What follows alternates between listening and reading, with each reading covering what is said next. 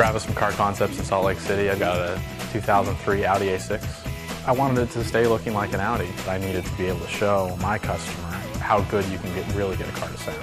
When I built the car pretty much by myself, I tried to find interesting places to hide stuff. I've got 5 amplifiers and 2 12s. Altogether 1,800 watts. My entire trunk space is left free. I utilize space above the spare tire, below the floor, so everything's pretty much out of the way. Image as well, deep sound stage, really clear, really open. I think my car should win because it sounds awesome. It really does.